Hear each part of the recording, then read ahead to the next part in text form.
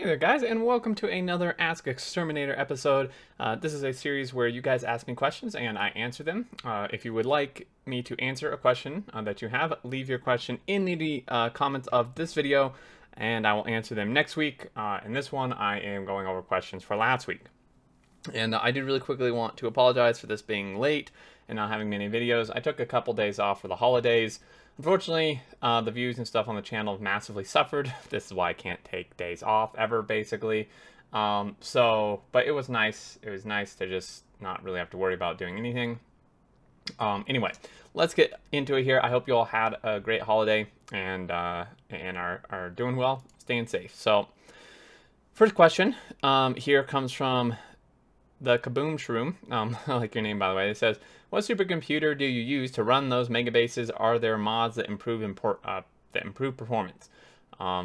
So my computer is good. It's certainly not like the absolute top of the line. It's a little over a year old, so I mean it's good. I'm running. What do I have? I have a i7 9700K. I don't think it. No, I didn't overclock it yet. And then I have 16 gigs of RAM, 3200 megahertz at 14 CAS latency. That's important. The CPU and the RAM speed, as well as the CAS latency being low. 14 is pretty low. What's important for Factorio mostly. I also have a 1080 Ti. That's not that important for Factorio. I mean, if you want to run the HD graphics, you do need a decent graphics card, but mine is quite overkill for Factorio. And then an SSD, which does help, I think, a little bit. And that's basically it. So yeah, I mean, good computer, not the absolute best ever. But the CPU and the RAM are the really important things for Factorio. Starlord Bob says, almost 700 hours played, never launched a rocket. Do you have any tips how to not get stuck in the loop of downloading and trying different mods? Also, I'm a big fan of following you a long time. Especially love the stream shenanigans. Hey, well, thanks, Starlord. Love it. I love your question, and I really appreciate that you enjoy the content and tune into the streams. So, your question is hard, though. I don't really have the best answer, to be honest with you. The reason being that I don't know if I have, like, really any tips how to stop that.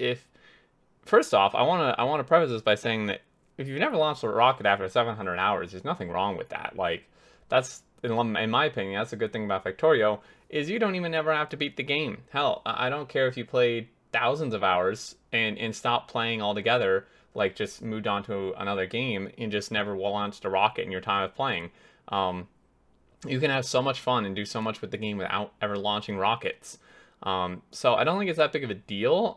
If you do kind of have a habit of like just downloading and trying different mods, I mean, if that's what you find fun, then honestly, I'd say stick with it. If it's like a really bad habit you're stuck in and like don't actually enjoy it, then that's kind of difficult. One thing, maybe you could just take a break, and maybe if you come back like a bit fresh, then maybe you would be okay just playing vanilla and stuff without having to try all the different mods.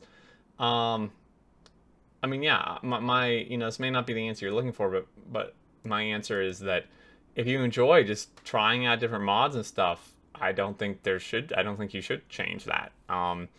If it's like really annoying that you're doing that to yourself, then yeah, maybe try to play with some other people too who are playing vanilla and they won't let you download mods. So maybe play with them, and maybe playing with some friends and stuff will kind of distract you from needing mods. Or maybe just take a break, like I said, and come back fresh, and maybe the vanilla game will be appealing to you.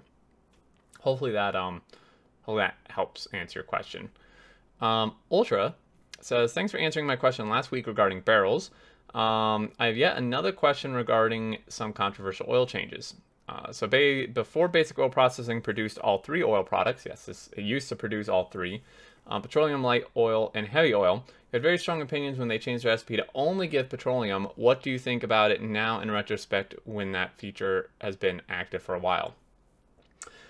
So the question Ultra had last time about the barrels is they nerfed barrels quite a long time ago. And I was very upset with it, and I'm still upset with it. I still very much disagree with that change. I think barrels are pretty bad. This is a little bit different. I have grown to adjust to the oil change, and I'm not really that upset with it. Um, I think it kind of like, now that I've actually played with it a fair bit, it kind of makes sense. You know, like when you make blue science, you need to do oil because you need petroleum for the red circuit, for plastic to go into red circuits, and then you need also petroleum to make sulfur for the blue science itself. So it makes sense that really you would only need petroleum um, in stuff like that. I think there's a couple things that are an issue. And there certainly were issues with the way it was before, so like that wasn't perfect by any means. One issue I see with it still is that it doesn't really give you much. It doesn't really, like for new players especially, it doesn't really prepare you for the fact that you're going to have to change your entire oil setup when you switch over. For players like me and experienced players, like I already know what side water goes in. I already know where crude oil and light oil come out, etc., etc. So I just build my setup kind of pre-prepared for that. But newer players who haven't played before, like they're not gonna know that, they may not even know about advanced oil at all unless they look way ahead in the tech tree. And even if they do, they're not really gonna understand like how it works with the refineries until they get it.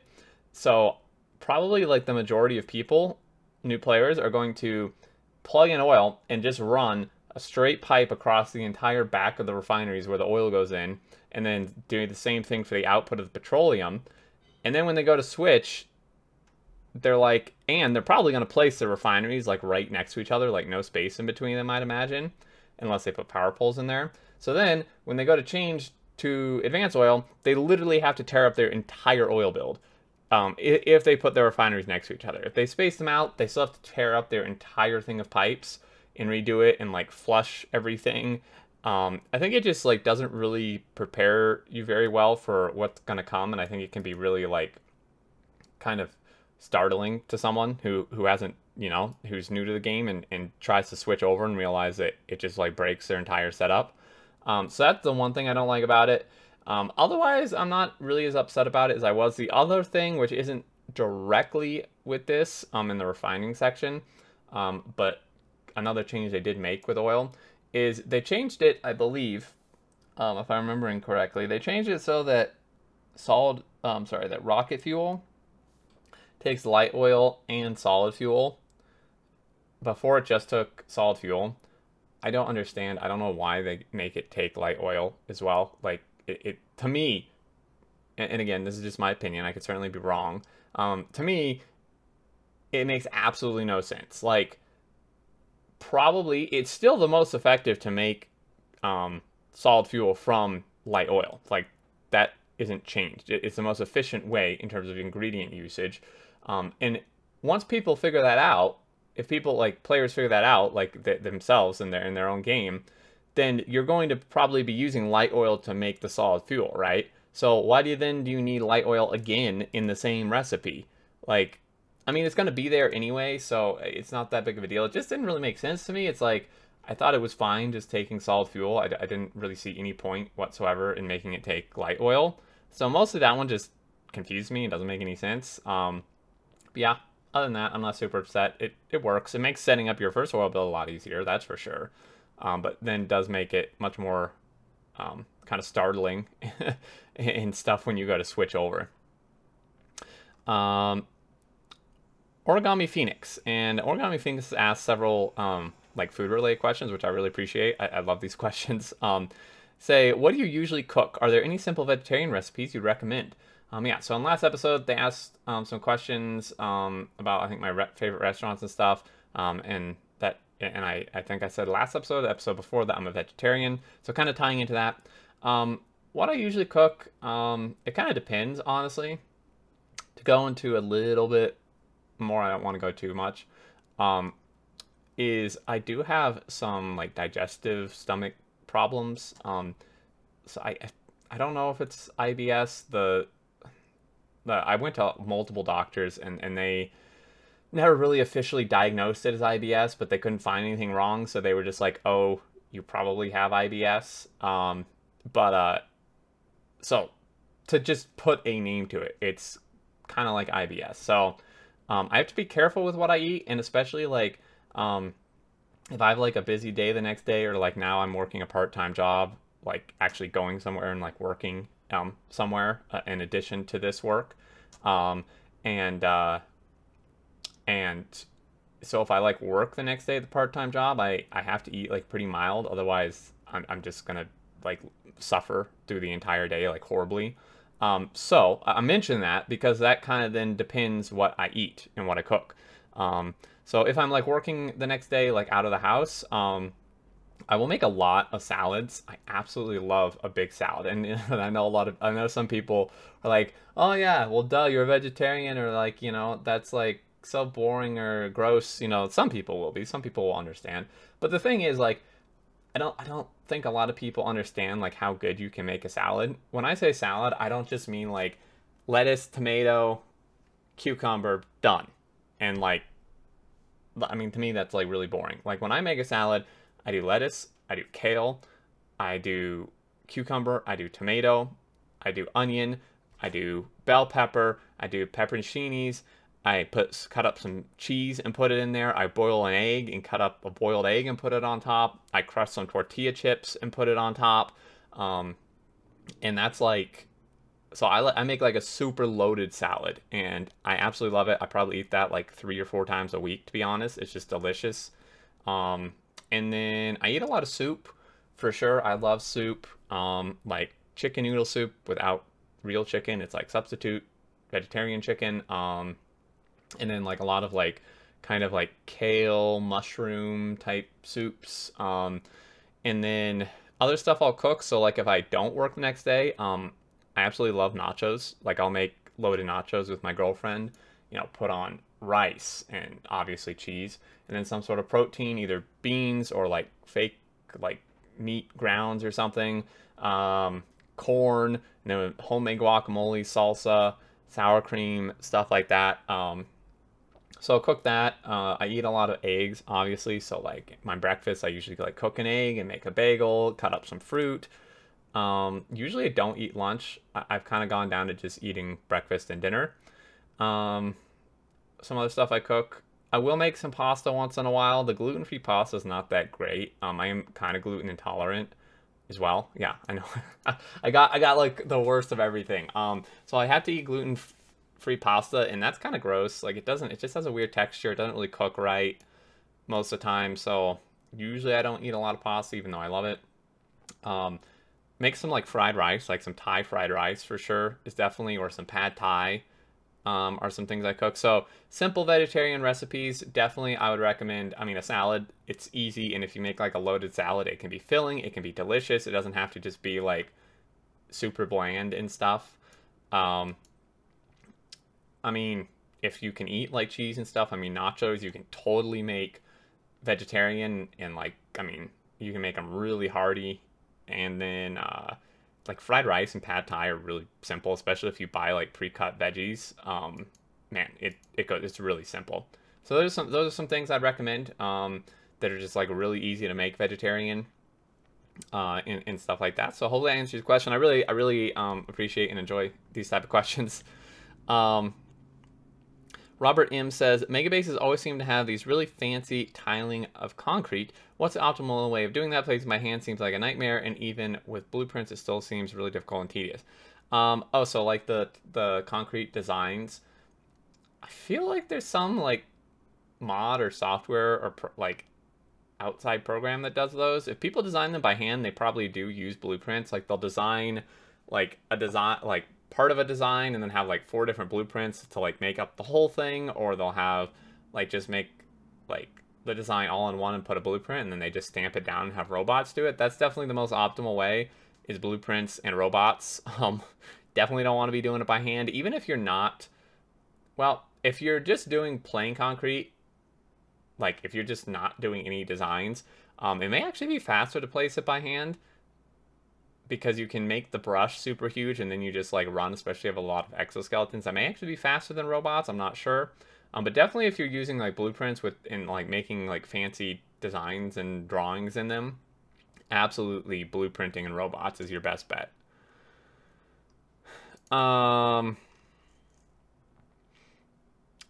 So Jensen Lassie, I think Jensen says, back when I got into Factorio, I watched a lot of videos in the game, including your 60k science per minute Clustorio project. Nice. So I ended up making my own Clustorio setup and is working towards the same goal. Any tips? Did you have all science labs on the same server, and how did you distribute the science packs? I've tried direct insertion from trains, but having that many inserters working from train wagons doesn't seem very effective, and at the other extreme, having one big chunk of science labs and Roleport is boring. Well, I hate to tell you, we went the boring route, and we definitely did have all of our labs in one map, and I'm pretty sure we did just beacon labs and use robots. So I can't really help you there, because that's what we did. Unloading from trains is a cool idea, but like you said, it doesn't work super great. You could belt it. I mean, belts are super optimized now. Like, you could totally belt it into the labs. You'd have to do some fancy, like, belt weaving for sure. And use blue belt. I think bots are still your best bet. And then the science packs. I mean, yeah, so then we had, like, a separate server for every science pack production, I think. Or maybe we put all the actual science pack production in one server, but then we had the ingredients made on all other servers, like, spread out across different servers. I'm trying to remember exactly how we did it. We had a ton. We had like 20 different servers going for ours. So, oh man, if you're doing it on your own, that's really hard. Because we had like 10, 15 people working on it or more. I'd say even more, maybe close to 20. So that is a lot of work. I would definitely say pace yourself. Definitely split things up logically. So, you know, putting, you know, like things that use similar ingredients together definitely makes sense. Putting your smelting, you probably have to, if you're actually going for 60k science a minute, you'll definitely have to have multiple smelting worlds, I'd imagine. We had more than one for sure. Trying to think back, any other tips I can give you. I believe that's mostly it. If you have further questions that I didn't answer, definitely ask in this video's comments, and I'll answer them next week, or just reply to your comment. Yeah, hopefully that helped, and good luck. Speaking of luck, Luck Van, I can't pronounce your last name, I'm sorry, asks, would you play Space Exploration again? I play that mod, but it's so hard. I like to see you play it. The mod has made so much progress in this year, it's not even recognizable anymore if you haven't played it like years ago. No, probably not. It's changed a lot, I know, but I think it's still super complicated, and I stopped playing because it just seemed like, I just gave up. I'm gonna be honest. I'll admit it, I gave up. I got into space, I made all except I think the last two science packs, and I was just like, this is ridiculous. I'm not gonna do this anymore. And I just stopped. And if it's anything as complicated as it used to be, which from what I've heard it is, or even more so, then no. I'm not gonna play Space Exploration again. I think it's a really cool mod. I think it's excellently done. I think it's an awesome idea. I love the idea. But it's just kind of too much at this point, like Bob's mods for me, where it's just like too complicated. I just don't enjoy that level of like tedium to get to the end game. It kind of annoys me. Let me see. Okay, this is a really weird, interesting question from Jason. They say, if BuzzFeed made a quiz along the lines of, which Factorio item are you? What do you think your result would be, and why? Damn, I don't know. My first answer is a pistol, just because I get so many pistols from my streams because people kill me. Like, the Twitch viewers can do stuff to kill me in game, which means when I respawn, I get a new pistol, and I just get a ton of pistols. That's probably not a really good answer. To be honest, I don't know. Like, I thought about it a little bit before reading it, but I'm not sure I can give a good answer for this. What Factorio item are you? I don't know that I can relate to an item.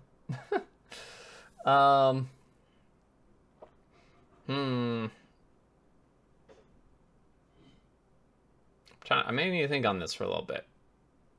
And then you have, on a less silly note, what keeps you going in life or Factorio? Well, in Factorio, What keeps me going is the fact that I need to earn a living, because this is my job basically. So I kind of have to do it. And then that in and of itself inspires me to come up with new and creative ideas.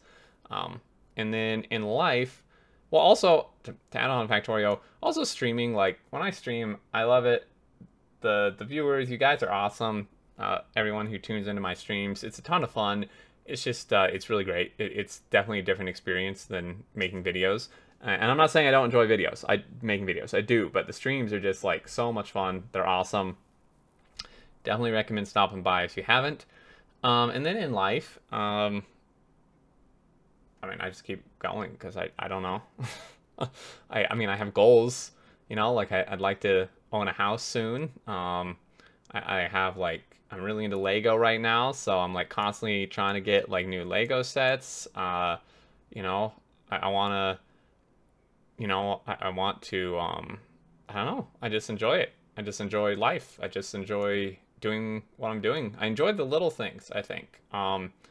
Like, you know, I get so much pleasure out of just like at night after I eat and stuff, just going and sitting on the couch and just like watching some YouTube videos or like watching a TV series or a movie, like stuff like that. I get immense enjoyment out of, and that's part of just my personality. You know, I'm an introvert. I like to just kind of, I'm a homebody, but like, you know, it to me, I don't have like these grandiose plans. You know, I just kind of enjoy one day at a time and just kind of enjoy what's happening at the moment. Um, and then yeah, man, back to your first question. Which Factorio item are you? I don't know. That's just really hard. I may have to maybe ask me again next week. I'm not sure I can answer that right now. That's a very tough question because I don't know like really how to relate each thing, to be honest. I want to say a beacon,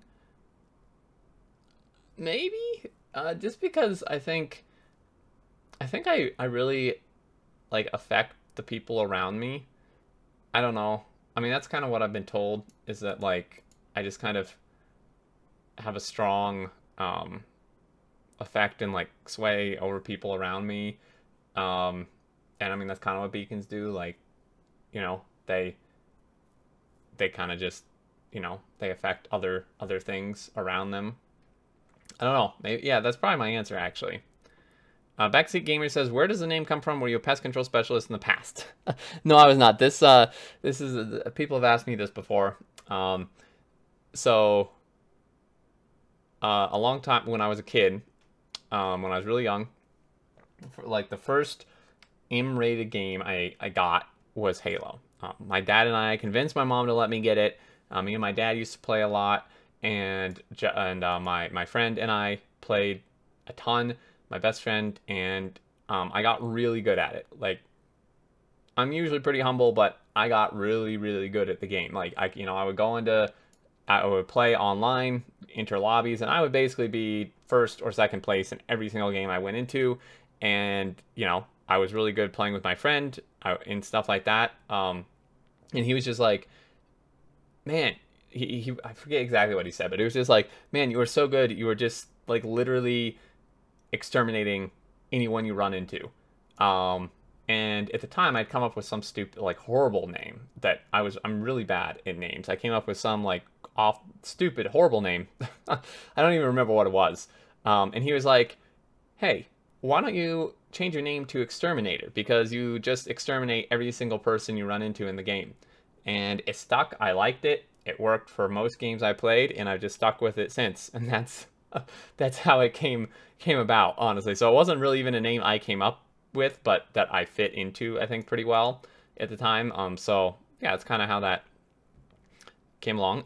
Derpamuse says, if gaming and streaming were no option, what would you want to do as a job? I think someone asked this a few episodes ago. I would want to probably, man, I don't know.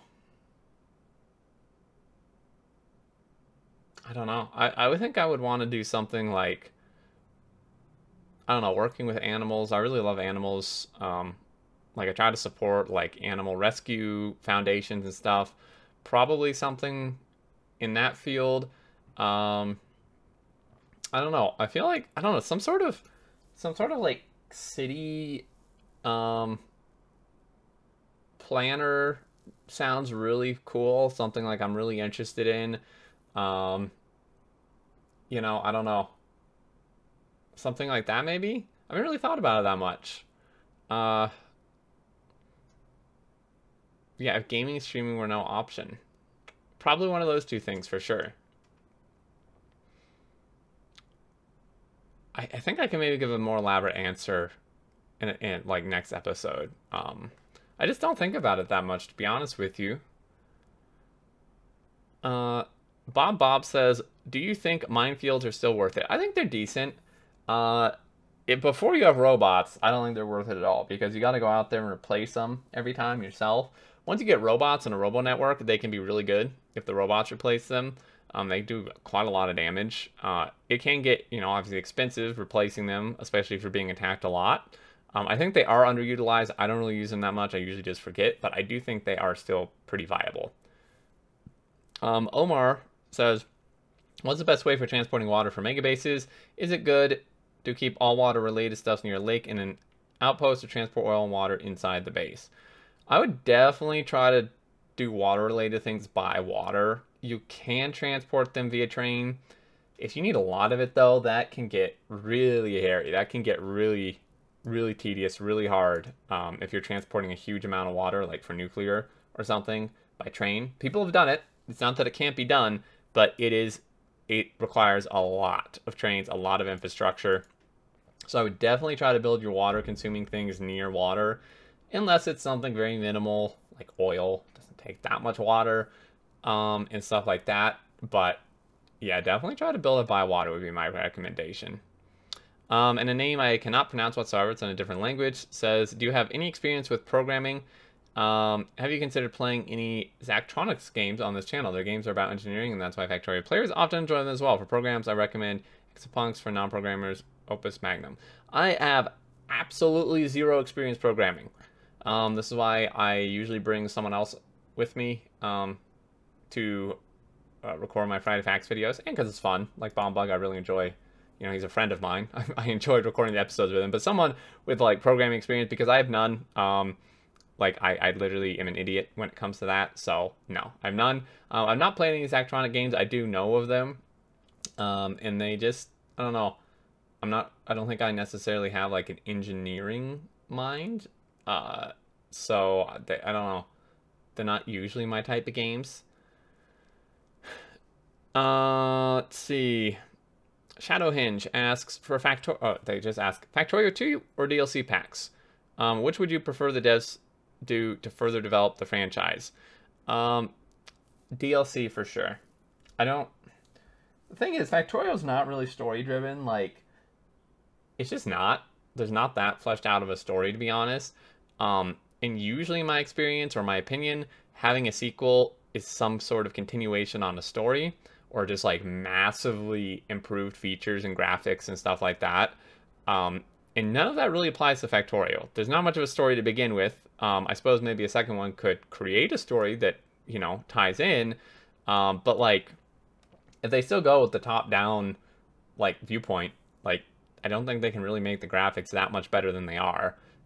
It's optimized, like, to the upteenth degree. So, like, it's not like they need to do a new game for better optimization. I just think DLCs would be far more realistic to introduce just, like, smaller things, like some sort of better in-game, which you don't really need a whole new game for, or just like, I don't know, some sort of new power source, or some sort of new enemy, or some sort of new transport. I mean, trucks, planes, boats, except, like, there's so much you could do with the DLC that I think doesn't really warrant a whole new game. So I definitely would prefer a DLC. Also, because DLCs are a lot faster to do than a whole new game, typically. And I would just want new Factorio content faster rather than waiting like 5 more years for another game. So that would be my answer. Hey, and Shadowhand is in Denver as well. Yeah, as mine. So I moved here 20 years ago from New England, great city, lived near Spring. Nice, dude. That's awesome. Yeah, I love living in Denver. It's It's really nice. It's a little too crowded right now. Like, there's just so many people here. I don't really like how crowded it is, but I love the state. I love the area. It's awesome to hear you live here too. There's quite a few people who actually live in Denver, Colorado. Let me see. The Kaboom Shroom says, are there any texture pack mods? Yeah, I think there's some.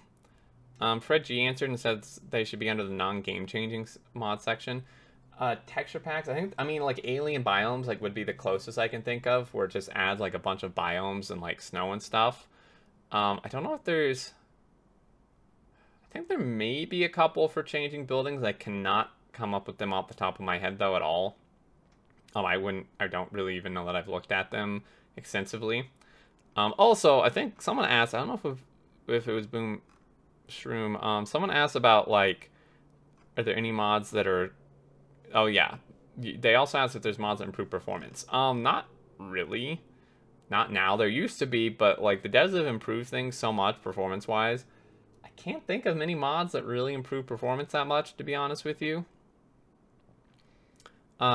Halaska asks, what do you think of mods that change the way beacons work so it alters the way you build setups? Playing Space Exploration, I got super fond that the beacons interfere with each other and you build around it instead of plopping a billion of them down. Yeah, I mean, I think having a more, I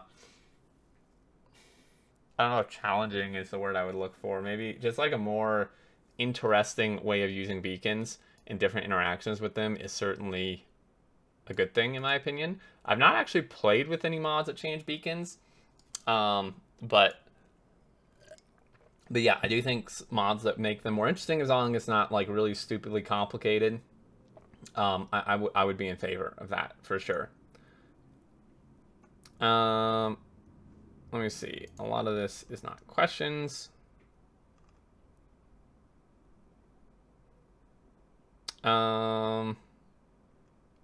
I think that's it. I think that's all the questions, guys. Oh, wait, no. Sorry, Fred G. Says, do you think that it is acceptable to limit rights for the greater good? Should the government be allowed to set how many children you can have? Would that infringe on people's rights? Is it acceptable to limit people's rights for any reason? I don't know if I can really answer this. Like, I don't know if I'm really allowed to answer this. This is getting, like, a really political... Like, I would like to answer it.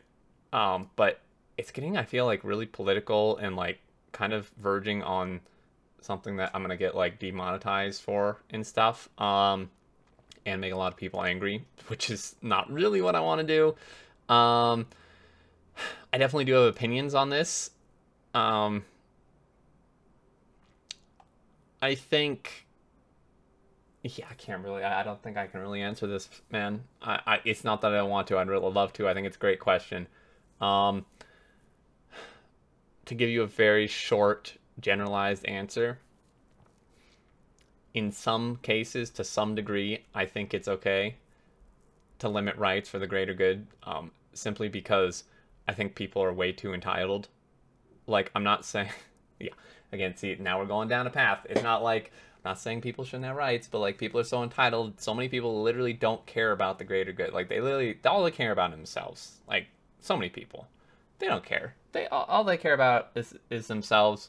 I mean, this applies to me sometimes. This applies to almost everyone. Like, it's just the way people are, humans are, that you know, some people more than others for sure, that, you know, they just care about themselves. They don't care how it affects anybody else. They don't care what's going on with anybody else. So like, if there were no rules imposed, then like we probably wouldn't have survived this long, because people just don't care about other people, like in general, in a very general sense. So like, I mean, yeah, to a degree, I don't think I can really go into much more detail about that. Unfortunately, I would like to. It's a good question. That's just a little verging on like what I would consider not really appropriate for me to be answering here. So yeah. Thanks for all the questions, guys. I really appreciate it. There were a ton of them this week, so it's a long episode, but it was great. If you have questions for next week, leave them in the comments of this episode. And until next time, guys, thank you so much for watching. Thank you for all your support. Videos should be coming back now that the holidays are over, and my other work, my part-time job, should be calming down here in the next week or two. And yeah, I believe that's going to do it, guys. Thank you so much. Until next time, look forward to seeing you all, and do take care.